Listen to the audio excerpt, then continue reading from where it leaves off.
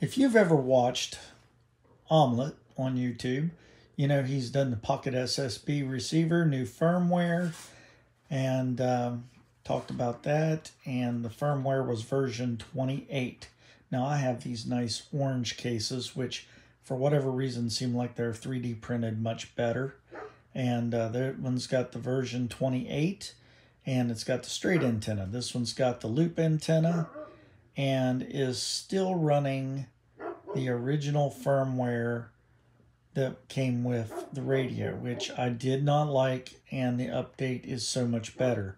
But now you have the 3.0, and so I'm going to do that according to the expressive flash downloader shown by Omelette and G8PTN ATS Mini firmware. There is a new version.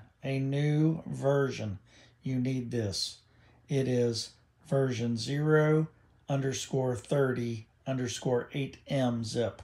You need that firmware.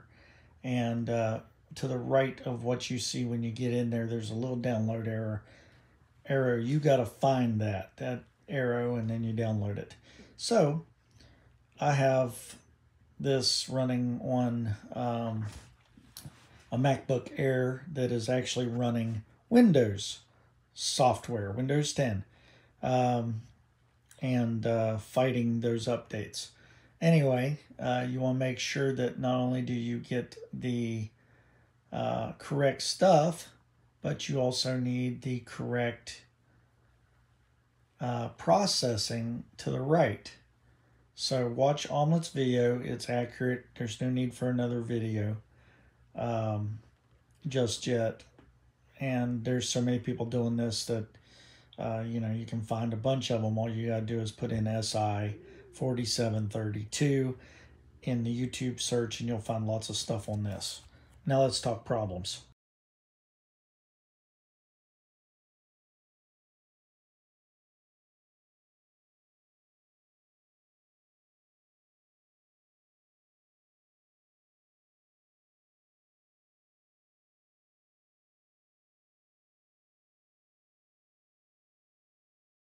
Six-meter band is not represented on this receiver, and it should be in all modes because all modes are available on ham radio.